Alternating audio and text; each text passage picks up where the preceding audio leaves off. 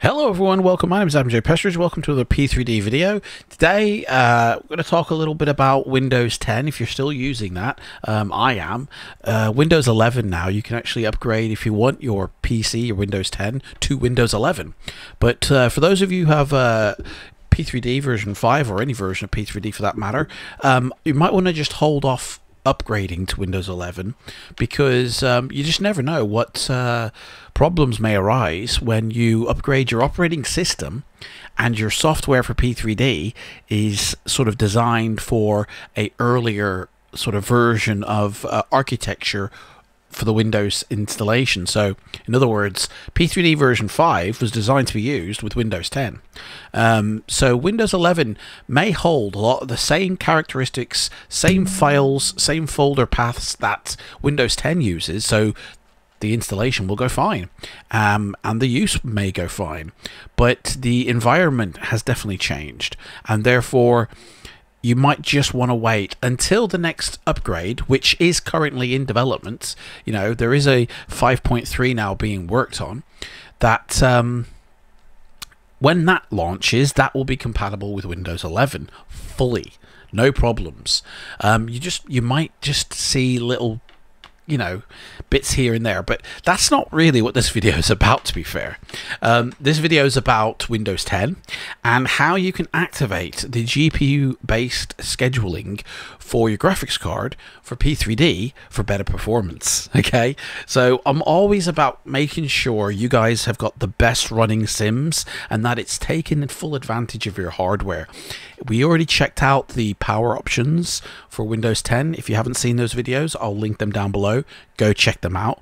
But if you want to also generate a little bit more juice from your PC, follow these steps. First off, you need to go into the Windows settings. So if you click on your start button, you'll see this gear icon here. So just click settings and it'll bring up your back menu.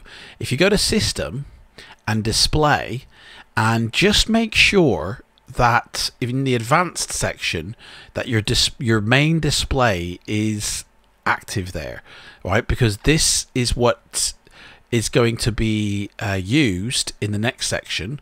If you go back and scroll down to graphics settings, make sure you've activated your graphics, your GPU scheduling. It's on, and make sure it says desktop app, and then you can add just by clicking browse and then, you know, find the executable for P3D.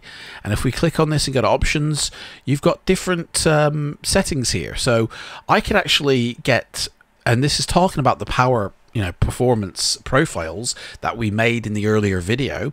I could get this to run on power saving, or I could get this to run on high performance. So I'm actually scheduling, like in Process Lasso, it to activate the high performance mode. So if I was to put my PC in power saving, Windows would change it to high performance when running P3D, right? Which if we go to here, hardware, sound, power options, that's exactly what, I mean, I've been using P3D today, so that's exactly what it's sitting in, high performance.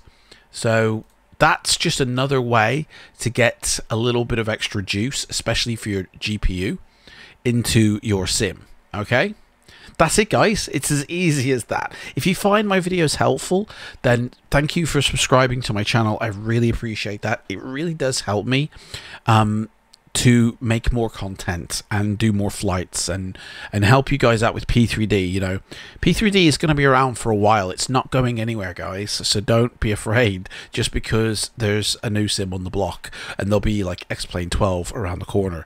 So, you know, we live in a time where there's loads of sims everywhere, and I think that's great. I think that it's beautiful that we have so much choice. So if one is playing up, you can use the other one and still enjoy your hobby. Anyway, guys, thanks for watching my video. Take care, and I'll see you in the next one. Bye-bye.